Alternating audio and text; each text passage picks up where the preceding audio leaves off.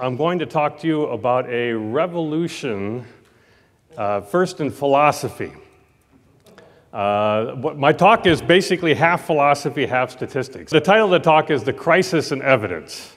And what I basically want to do is I want to show you that probability and statistics have overpromised and have led to basically a pandemic of overcertainty. Particularly in what we might call the softer sciences, and in particular those fields that use these types of things to regulate us.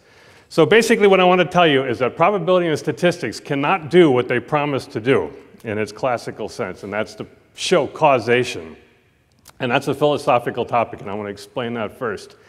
And then I'm going to show you that even if we assume that probability and statistics can show causation, even if we do understand causation, the procedures that we use are wrong, and they should be adjusted. I know my voice is kind of loud. And they should be adjusted and done in a completely different way.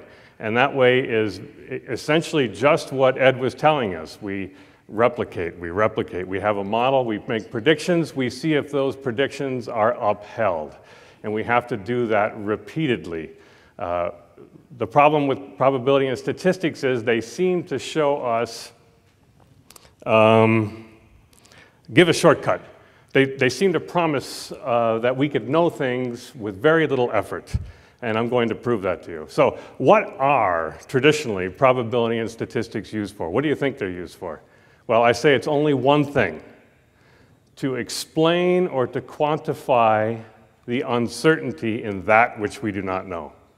That's it. To explain or quantify uncertainty in that which we do not know, and nothing else.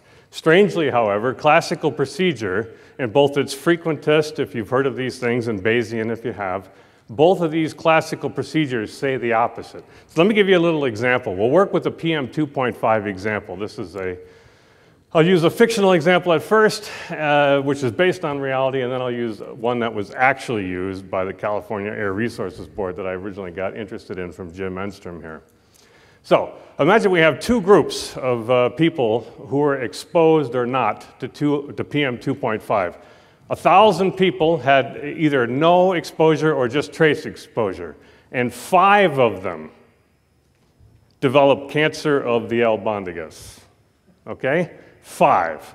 And in another group, another 1,000 people, which are exposed to some high level, every single person, now this is important that you understand this, every single person in this high group, each 1,000 persons was exposed at the same level, and 15 of them developed cancer of the albondigas. So 5 and 15. Now let me ask you this question. I don't know how many statisticians there are in the audience, but what is the probability? I want someone to answer me here. What is the probability that more people in the high group had cancer? 1. That's it. So I've proved to you that we do not need probability and statistical models to tell us what we already know. We do not need any other kind of model. We could say that there's 3 times as many people got sick in the high group, or only 5 people got sick in the low group. We know these things by observation. We do not need probability and statistics to tell us what we've already seen. But what are the real questions of interest here? What's an albondigas? I'm afraid if you don't know that, we can't mention that in polite company. What are the real questions of interest? Why do you do a statistical study like this? What caused the difference? That's the first. What caused this difference? Something must have caused it. In fact, something must have caused each of the 20 people, each of them must have been caused their cancer. So it may have been the same cause for all 20 people, or it may have been different causes for all 20 people, or something in between. But no matter what, something caused each of those cancers. And so we want to know, can probability and statistics answer that question? And the answer to that is no, although everybody assumes it does. The second question that probability and statistics can answer is, given that I assume I do know the cause, which I cannot learn from probability and statistics, some other way I learn it, But assuming I do know the cause, what can I say about future groups of people who are exposed or not? What can I say about the uncertainty in their cancer rates? That's where probability and statistics can be useful. Okay, so what is probability and statistics' answer to causality? How do we typically do a statistical procedure in this type of a case? I have 15 people in the low group, or rather 5 people in the low group and 15 in the high group. What do I normally do? What's that? Some sort of hypothesis test, correct? We've all seen hypothesis tests before. Each hypothesis test is done in exactly the same way. It doesn't matter which one you're doing or what kind of data you're doing or any kind of model that you're using. They all run the same way. Step one is always the same, and that is always to form some sort of, usually parameterized, probability model for the observed data. And I won't go into this, but we could use something like a binomial distribution. If you know what that is, that's fine. If you don't, it doesn't matter. But there are many different models we might use. Step two is to form what we call the null hypothesis. Have you heard of this before? This is the hypothesis that there is no difference between the groups. Now, we already know that that's false. Did we not say there's a 100% probability the groups are different? Yes? So why do a null hypothesis test? We've already ascertained the groups are in fact different. 100% certain. Okay, well, we'll come to that question. Number 3 is to calculate a statistic. A statistic is just a function of the data. Many statistics are available, hence the field statistics. Step 4 is to calculate this creature. Given the data we've assumed, given the model we've assumed, given the data we've observed, and assuming the null hypothesis is true, we calculate the probability of seeing a test statistic larger than the one we actually got in absolute value, assuming we could repeat the experiment an infinite number of times. This is called the p-value. The p-value for this particular data happens to be, for a test of so-called differences in proportions, 0.04. So what do we say? Why? 0.04 is less than the magic number. The number is magic. Gigerenzer, another critic of the field of statistics, calls this procedure ritual. Zizek calls it something I can't repeat. I call it magic. It is the magic number. If the p-value is less than the magic number, you have success, you have statistical significance. You can write grants, you can write your papers, it will be accepted, and all this kind of glorious things. What does it mean? Everybody's used p-values here. They must know what it means. Causality was not random. That's what people say. That's false. That's false. Any other explanations? It means a certain likelihood that this could have been by chance is down at this level. That's also false. Yes, all these are false. I just told you what it meant. It meant that nobody can remember this. It's not your fault. It's very difficult. If I were to ask anybody right now, does anybody even dare repeat what I said the p-value was, the definition? I just told you a minute ago, and we've all used p-values. Given the model we've assumed, given the data we've seen, accepting the null hypothesis is true, it's calculating the probability of a test statistic larger than the one we actually got in absolute value if we were to repeat the experiment an infinite number of times. And that's all it means. It certainly does not say anything about cause. It does not say, in this p-value, is less than the magic number.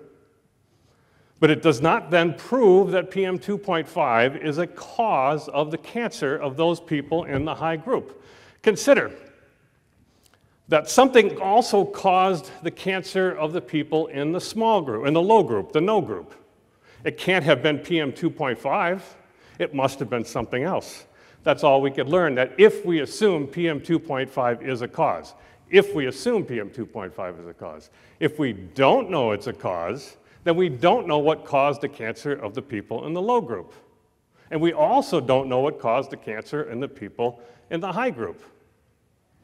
Now, there's two things to note about this. These are both subtle philosophical points. The first is that if I have a cause, imagine I'm throwing a brick towards a window. This brick will break the window, kitchen window, say, just a thin plate glass that you might have in your kitchen window. That brick is the cause of the window breaking. Now, this brick is always the cause. Every time I toss that brick is going to cause the window to break, unless something stops it. Suppose a hurricane's on its way and you put up the storm shutters. The brick is stopped. So that's the same thing with PM 2.5. If PM 2.5, high PM 2.5, is a cause, it is always a cause, always, unless it is blocked. Now, it might be blocked by another chemical compound in the body that sort of fights it off. It might be caused by a person having a genetic code that isn't quite right, or innumerable other things. But if it is a cause, it is always a cause, and unless it is blocked. And the other option is, it is not a cause. Simple as that. So it's either always a cause, it is a cause, or it isn't. So either it is a cause or it isn't a cause is a tautology. That statement is true. I could say that chewing on pencils is or isn't a cause of cancer of the albondigas. That is a true statement. I could say that wearing hats is or isn't a cause of cancer of the albondigas. That is a true statement. It is a true statement because it is a tautology. Tautologies are always true.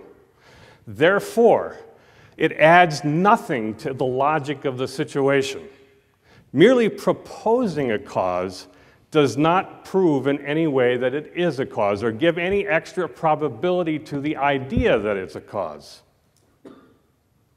That is a very subtle but difficult point. If you can understand that, you can understand the real deep hole that probability and statistics have dug themselves. Because they do say that you can ascertain the probability that it's a cause. But it's not true. Because think of this, here's the second point. Now, on any given person or group of people, we can measure innumerable things. Not infinite, but large. We could measure everybody's genetic code.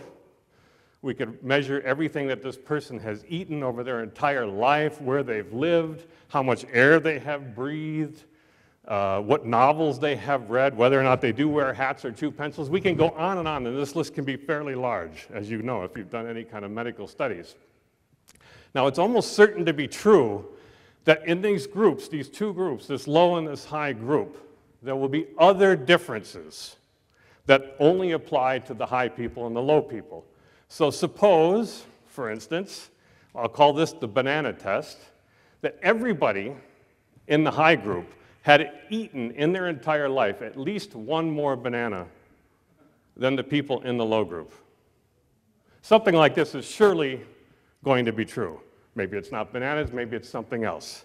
Now, I said that the two groups were high and low PM 2.5, and I did the statistical test, and I got statistical significance, and that led me to say that PM 2.5 is associated with or linked to or causes the cancer. But then it's an arbitrary label. I could have just as easily put low and high bananas. This is also true of these people that I've measured. Everybody in the low group had one fewer banana. Therefore, I also have to say that the p-value that I got also proves that bananas are a cause of the cancer. And that's true of every other thing that's different between these two groups. And that's absurd. Because again, this is tautological information we have here. Now, I'll give you another example. So Roy Spencer, who many of you might know, who does global warming work, he's on our side.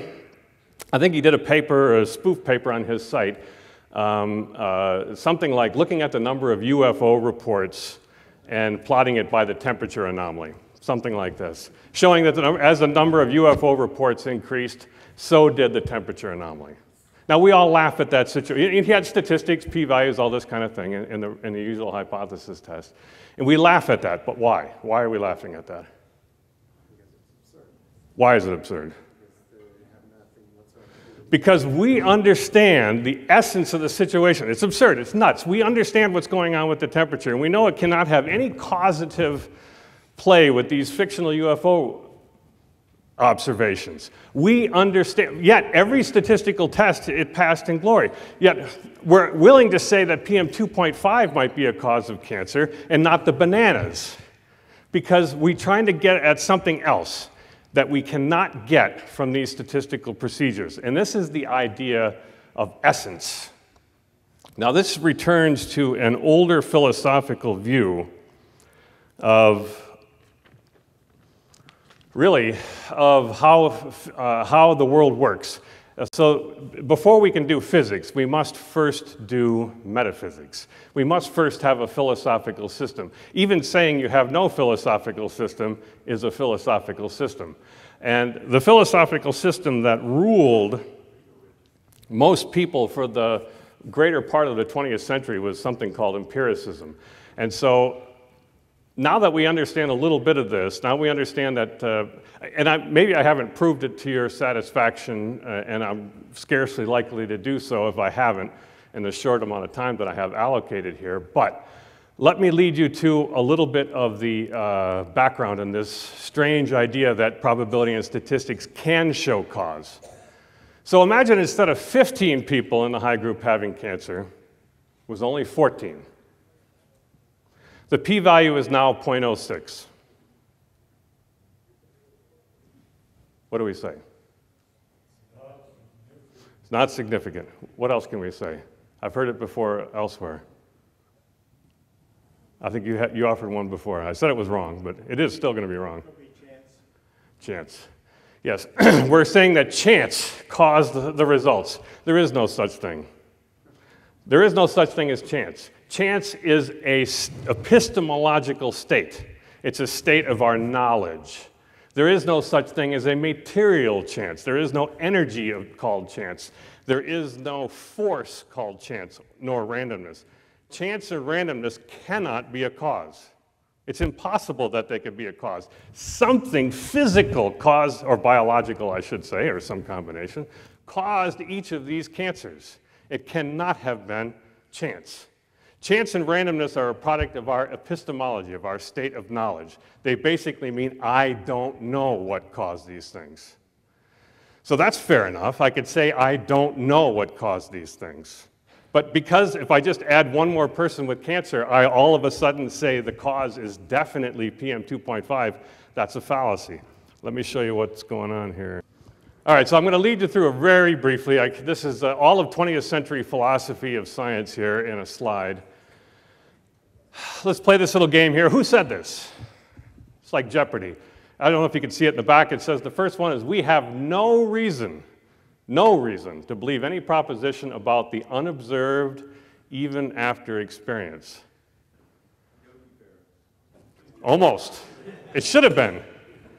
There are no such things as good positive reasons to believe any scientific theory.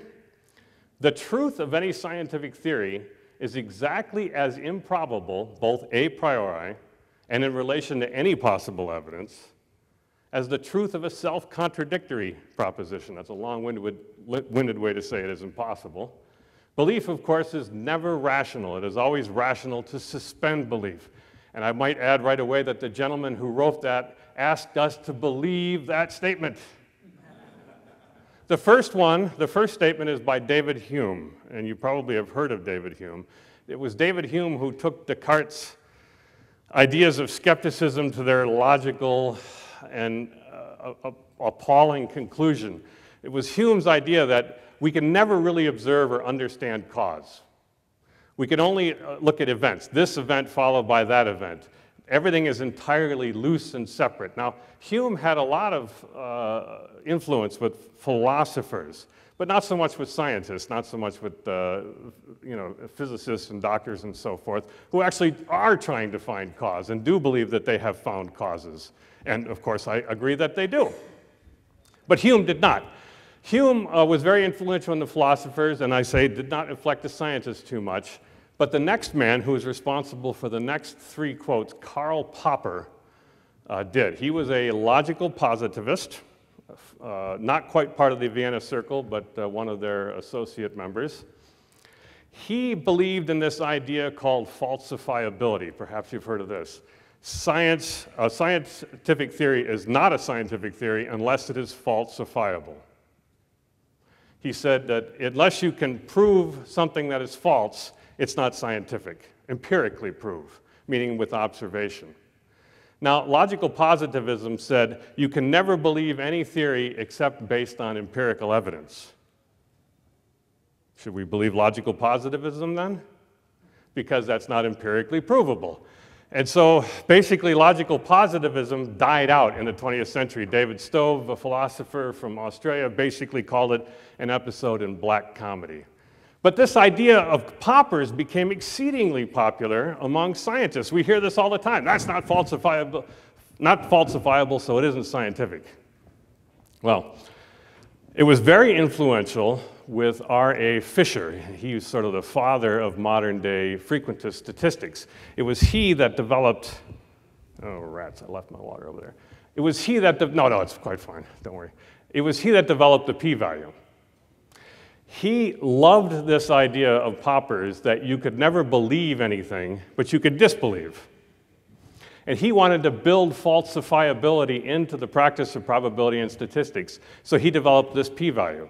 He said once the p-value is less than the magic number, he didn't use the word magic number, but once the p-value is smaller than something, you are then allowed to say that the null hypothesis is false. You are allowed to act as if it is false. You are allowed to believe it is false. Now, this is a pure act of will.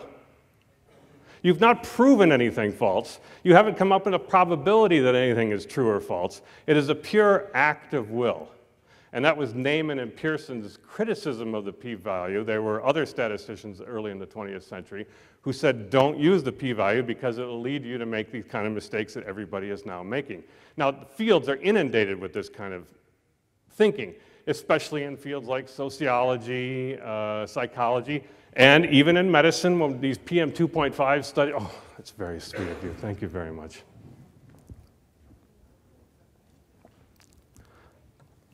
In medicine and so forth, that use p-values, statistical significance, as the proof that I have discovered cause.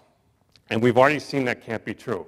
Now, if the p-value is greater than the magic number, we say we fail to reject. Right? We don't say we actually accept the null, and that's because of Karl Popper. We fail to reject, because we're always after rejecting, because when we reject something, we've falsified. But it's just as nonsensical, because if we take a proposition and say we could never believe any proposition, we can only believe that we have proved it false, that means we're believing a proposition, just like this last thing here. It's self-refuting. P-values are self-refuting. In fact, you could show in an argument, which I won't do here, they add nothing. They add no information to the problem at all. P-values were always an act of will. This is why we need to do something else. We need to look at essence. And I'm going to give you another example. This is why we knew this UFO global warming thing was silly, because we understand the essence of the problem. And I don't mean just the essence in the colloquial sense. I mean we understand the metaphysical situation of these entities, these beings. We understand temperature. We understand what people are. We understand this nature of thing. We need to understand the whatness or the quiddity, the actual understanding of the processes and the powers that are involved, and it's a very difficult thing. Ed showed us this morning when he was first doing his experiment, his advisor asked him to do and redo and redo and redo, and this was all work like this, all real scientific labor, as we all know when we're involved in studies, is extremely laborious, difficult, hard work, but statistics promises that we could do it in an instant. All we have to do is submit this data to some test, and if the p-value is we have proved our theories, and this is false. I'm sorry, are you dismissing Karl Popper and his proposal about... Yes, I am. Math, for instance. No mathematical proposition can be falsified. Any theorem that we have proved true cannot be falsified. No empirical evidence can ever show a mathematical theorem to be false. Probability is not falsifiability for the most part. Many people use normal distributions and regression and so forth. What's the extent of a normal distribution? What does it give probability to, if I can ask the experts in the audience? Anywhere from -infinity to infinity. so that any observation we make will never falsify a probability statement. That's why you have to say practically falsified, but that has the same epistemic status as practically a virgin. It's an act of will. It doesn't have anything to do with anything else. So, yes. Okay, I did all that. Aha. Now, if I had a pencil here, I could do this. So let me do this. Let me do this. Talk about the essence thing. So what I'm going to do is I'm going to let go of this. What's going to happen? Why? Do we need a statistical test? No. We understand gravity. Various levels of understanding of gravity exist. At some high level, we understand it's the nature of gravity, the mass of this thing and the mass of the Earth, to bend space, okay? But we also understand it's the power of gravity to cause things to fall. It's not because some equation exists out there, some instrumentalist equation. That's the quantification of things. Quantification is very nice, but quantification leaves out a lot of things. For instance, how angry is this talk making you on a scale of -7 to e to the 4th power? See, quantification is very nice when we can quantify things, but not everything can be quantified. So we understand gravity. People before Newton understood gravity. They didn't know it as well as he, but that's part of the understanding of essence and cause. Let me give you an example, a controversial example. To prove to you, we need to understand essence and cause. I mean, essence and powers and cause and all these sort of things. We need a new metaphysics. There are, let me get the exact number here. In the world, as of when I wrote this, 1,446 grandmasters of chess. You have to attain a certain level. You have to have won so many tournaments, take part in so many things, have so many victories, this kind of thing. You have to be good, really good. 1,446. Of these, 33 of them are not men. Okay. We understand the data. That's our data. So there is the Nigel Short. He is a grandmaster. He caused a brouhaha a few months back in the English press. He said the reason was because, that's a word describing causality, men are more interested in playing chess and they have greater ability. Okay, that's what he said. Amanda Ross, a chess writer, she's not herself a grandmaster, but she is a fan and player and writer. She said no, the reason is because of sexism. Now, I'm not going to come down on either side of this controversy, but the data equally support both contention. There's nothing in this raw data alone. Just as there's nothing in this 15 versus 5 data that we had for the PM 2.5, there's nothing in that data alone that supports anything else. You have to look outside the data. Data can certainly inform. I'm not saying toss away data, don't do data analyses and so forth. I'm going to show you how to do data analyses right. But it does say that if we want to understand what's going on, something caused this difference. This is an enormous difference between men and not men in the grandmasters of chess. Something caused it. It could be we have many different causes. It could be there's only one cause. It could be that Short is right. It could be that Ross is right. But we can't learn from this data alone what the truth is. So we need to understand essence. Now think, even if we do understand cause, which sometimes we do, even more, we don't need to use probability and statistical models to tell us what cause might be. Think about this. You're at the casino. You've been playing roulette, and the last 10 times, it's come up red. Is black due? Why not? It's called the gambler's fallacy. We all know that, yes? But why is not black due? If we were to use the statistics, we'd have to say the p-value is going to be 1, it's going to be p, it's going to be 2 to the minus 10. It's a very low number. Each individual event is There's no probability. There's no probability in this wheel. Something's causing that ball to rattle around. That's the key. The cause. We all understand there's nothing in the nature of the physics that have changed. It stayed the same. The wheel might have worn infinitesimally from one run to the next. That's true. But we could move to other examples where there is no wearing of parts. We could move to quantum mechanics. And some people think there's an answer to randomness and, and chance and all this kind of thing in quantum mechanics, and I'm very happy to talk about that afterwards. I don't think we have enough time to do that here today, but I have plenty to talk about on quantum mechanics and why that's not a fix to the standard probability and statistical models. Okay, so what we need to do is understand cause. We need to understand essence. Now, PM 2.5. It's plausibly a cause. We understand something of the essence. Well, these small particles, they get into the lungs, they get lodged in there, perhaps they're not cleared right away. Hey, it's possible. But still, just by saying something is possibly a cause is no evidence of cause. It doesn't give you anything. Anything could possibly be a cause. But we're trying to get at this nature of it. In order to find the real nature, we have to understand the etiology of the disease, we have to understand the human body, we have to understand what's going when these particles get in there. Maybe it's particular kinds of the particles, how they interact with the lung tissue, all these kinds of really hard things we have to understand, and that may take a long time to figure out. And it may give us the answer we don't want to hear if we're in the government, that is to say it doesn't cause any harm at all. But in order to answer the real question, we have to not do the shortcut that probability and statistics seemingly provides us.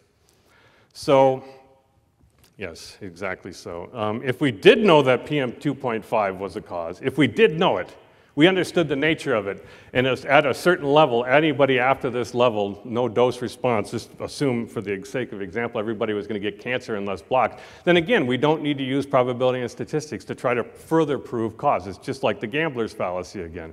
Once we understand a cause like gravity, we hadn't have to have any kind of statistical model to say anything about this. No one was going to ask me to repeatedly drop this because we all at this point understand the nature of the cause.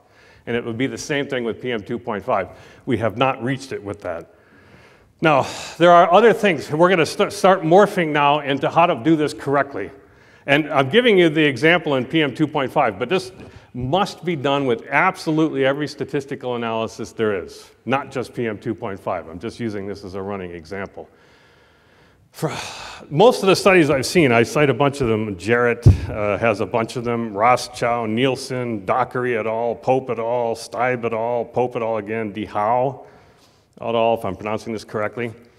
All of them have a paper that says basically PM 2.5 causes either mortality or morbidity. Now, the epidemiologist fallacy, what I call the epidemiologist fallacy, is when an epidemiologist or statistician or doctor or somebody says X causes Y, but where he never measures X, and where he ascertains through statistical models that X is a cause.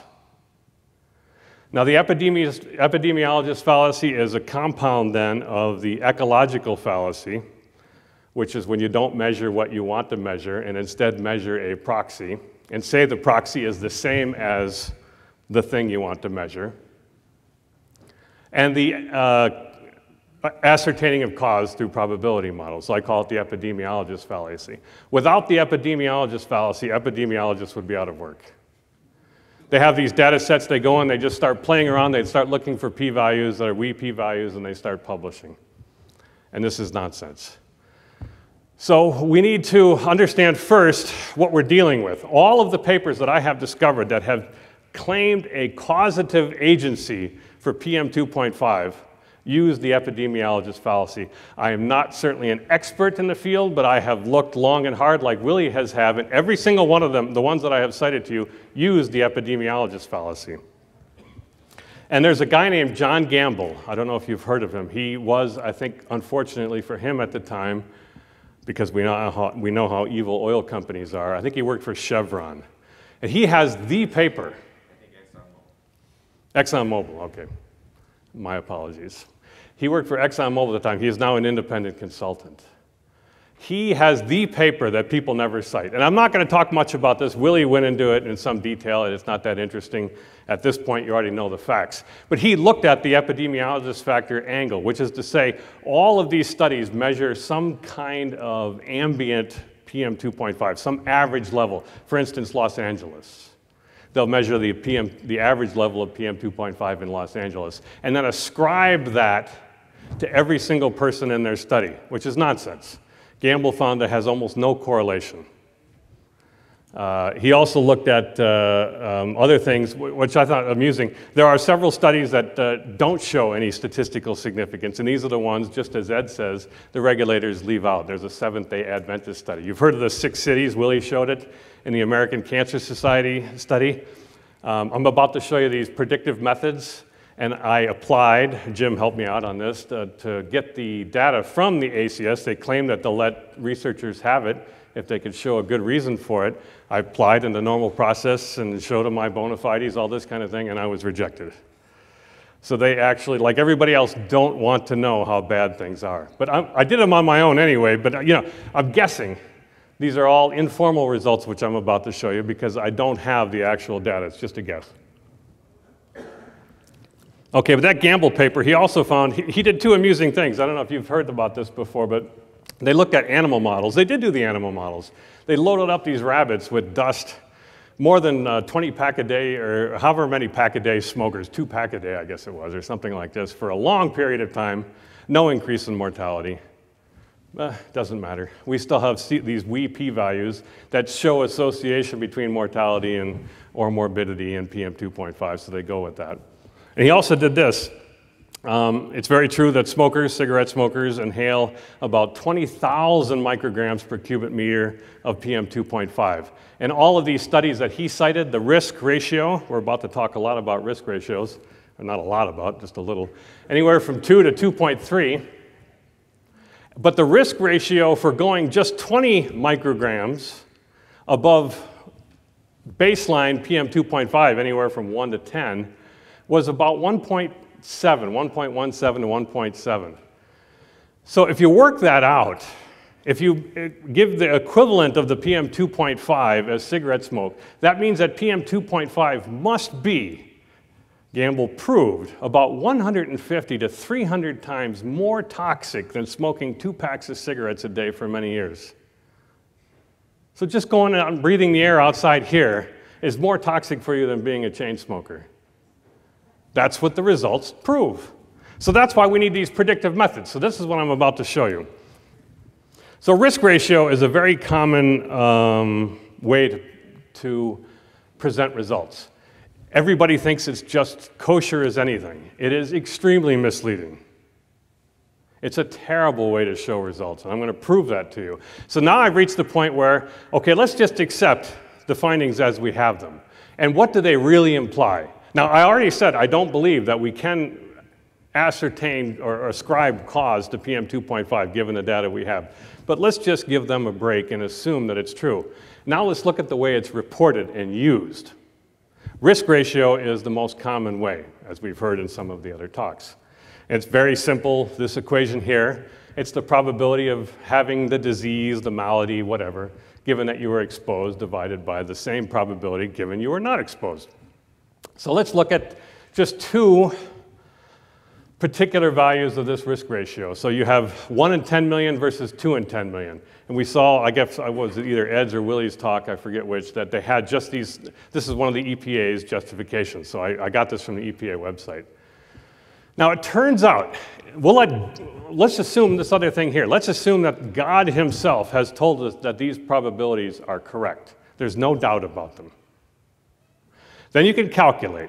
It turns out the probability of at least one person having cancer of the albondigas, given they were exposed to PM 2.5, is about 33%. And the probability of at least one person having cancer, given that they were not exposed, is about 18%. That's a risk ratio of 1.8. We've gone from 2, which is God himself told us is the correct number, down to considering this. Now, where did I get this number from? Well, risk ratio only applies to single people. It only applies to one individual at a time.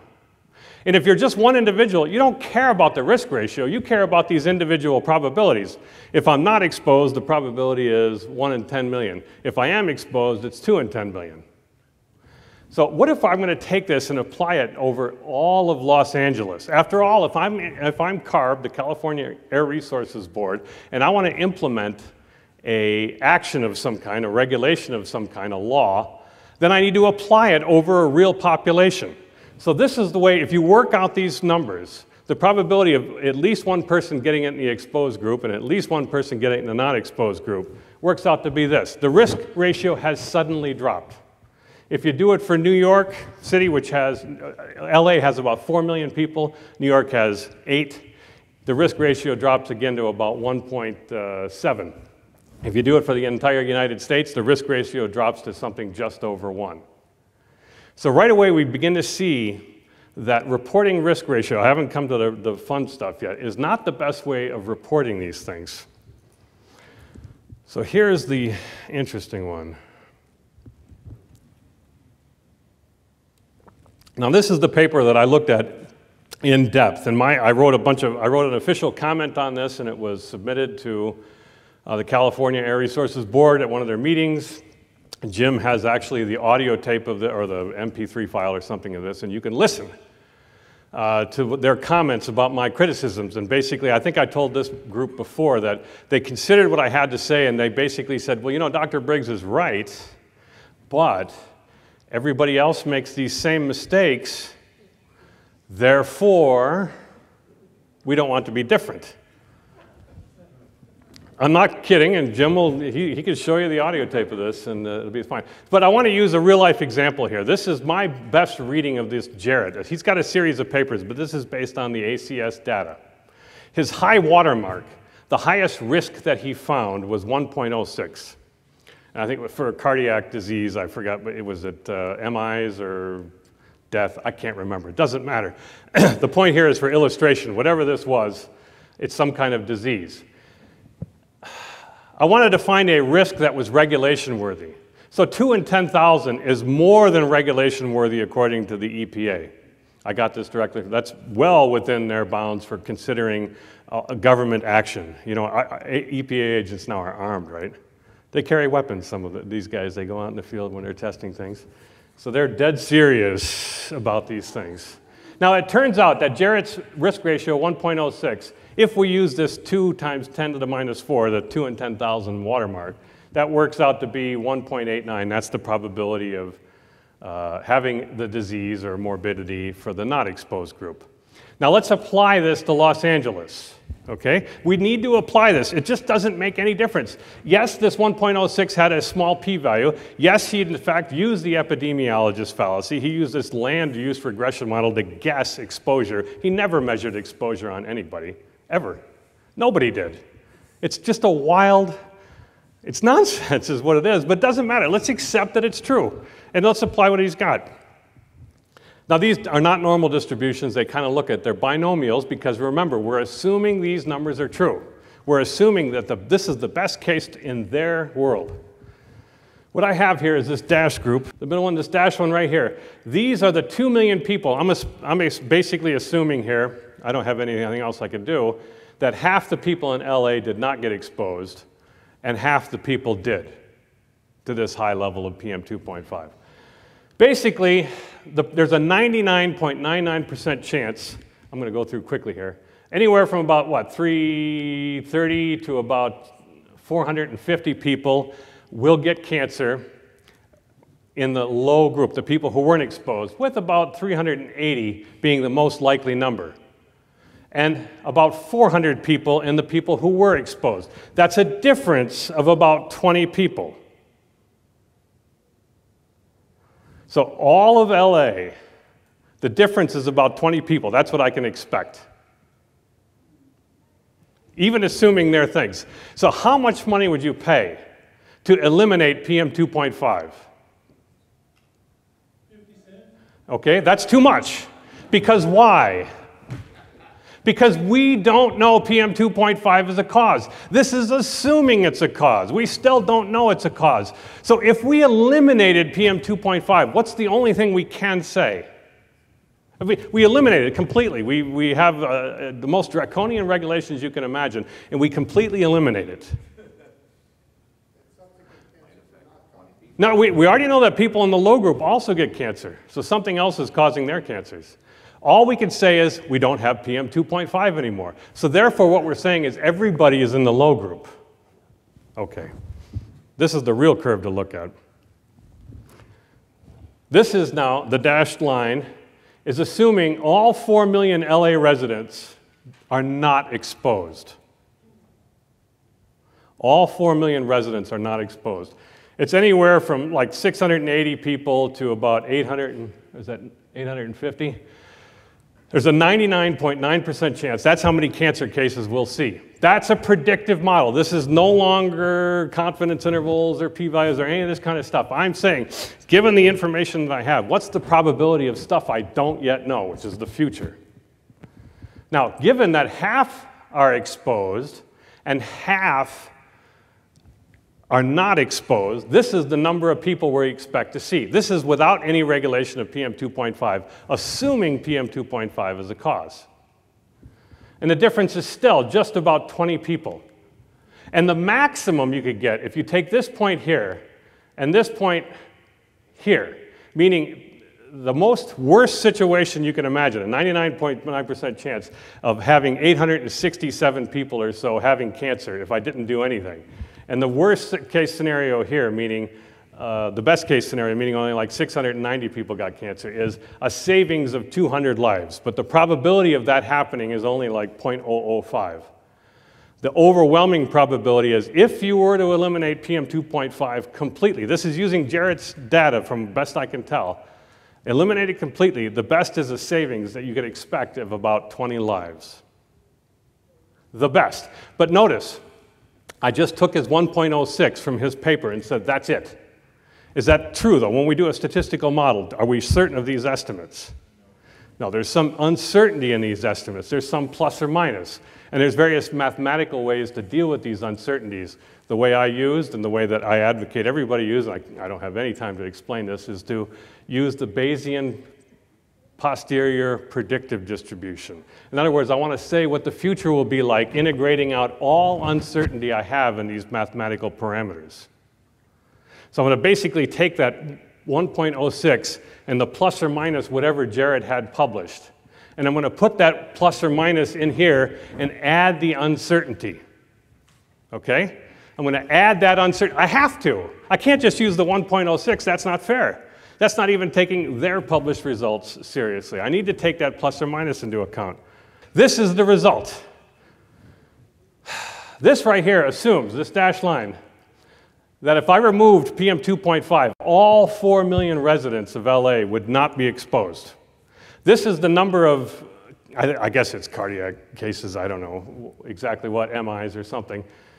Anywhere from 500 to 1,000 people, there's a 99% chance, 99.99% chance of that.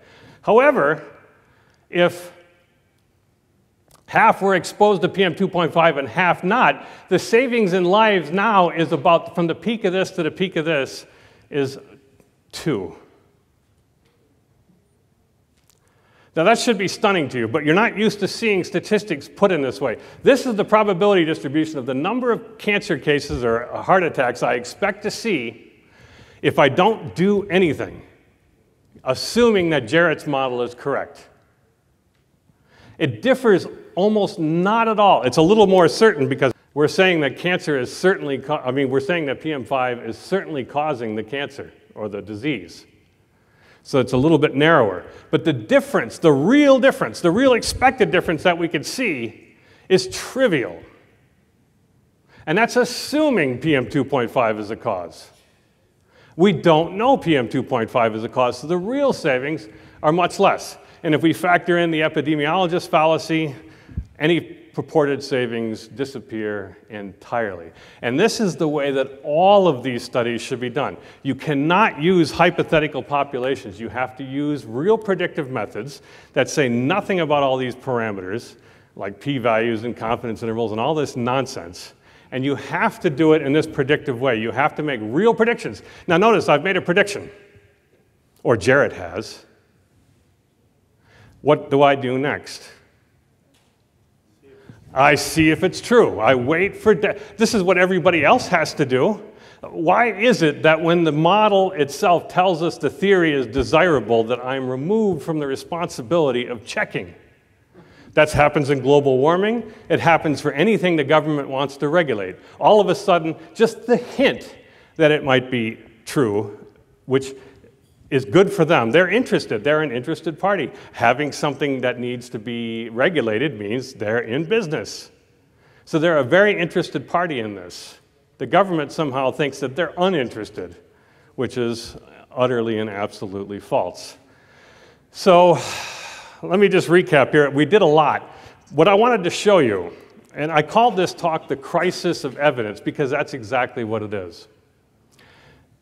At least in medicine, in these type of fields, they're making a stab at understanding what the real causes are for these things. But this is not true in some fields. In sociology, for instance, they ask undergraduate students a bunch of questions. They say the answers are caused by whatever theory that they have, and that's it. It's never replicated. But then that becomes, somebody else does it. You know, we didn't do this in black students. Okay, we'll do it in black students. Somebody says, we didn't do it here in only women. They'll do it only women. And then all of a sudden, all these errors build up, and then we have a body of knowledge. We have all these papers, and it looks like something is going on. And they all point to each other. It's just like the linear, the no threshold, the linear, it's exactly the same kind of thing. Everybody just keeps assuming the stuff and nobody checks. I mean, it used to be in physics when you made things, and if you're an engineer, you have to check your stuff against reality. So the way to do statistics is to first try to understand, like everybody does, the hard way. And if you're not going to do that, at least do this in a predictive way and then wait and see if your model has any damn value before proclaiming that it does. So it's not a panacea. There's not saying that statistics is going to certainly provide us good models. And just like the chess example, cause is underdetermined. We can't tell from the data. So we have to do a lot of hard work. If I've just given you a little bit of disquiet, that's all I think I could do at this point. I have paper on this at arXiv. Just look up my name at arXiv and you can read a fuller version of this, and that's the rest of my contact information. It's probably in the thing anyway. But thank you very much.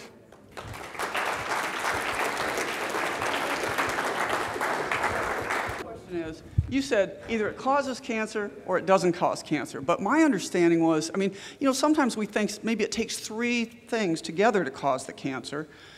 So given that, isn't it useful to sort out confounding variables? Yes, that's what I say. So it's either always a cause or it is sometimes blocked. It can be blocked by missing a catalyst, for instance. Oh, okay. All right. Yes, exactly right.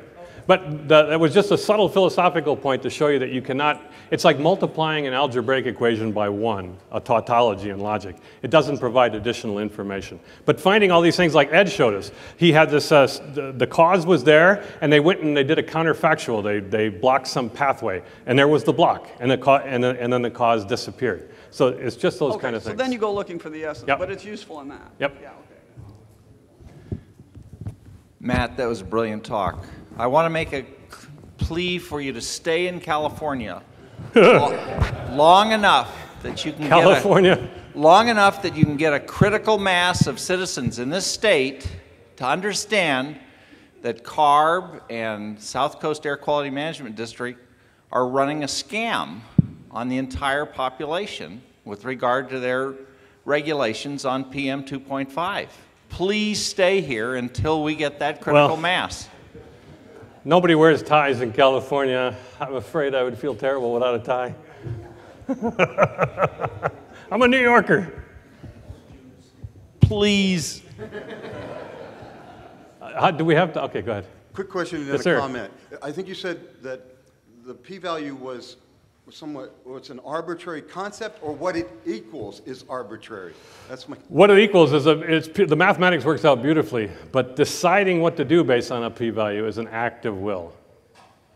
deciding what to do it's with completely arbitrary. But the What you do concept with it of is arbitrary in the extreme. But the concept of it is not an act of The will. mathematics of it are pristine, which is why these guys can go to work. They can go to work on this stuff, prove theorems and so forth. But any mathematician, they live in, mathematicians are weird. I'm one of them, and they don't always come down to reality. They don't understand how this stuff is going to apply in real life. And you can't, just because it's an equation and you could match the terms in that to real life things, doesn't mean it works for those real life things. And that's the problem with the And it's my p-value. understanding that setting the p-value at a certain magical setting Yeah. is completely arbitrary. I can decide that, a much larger p-value could still be statistically Sure. significant, because that is arbitrary.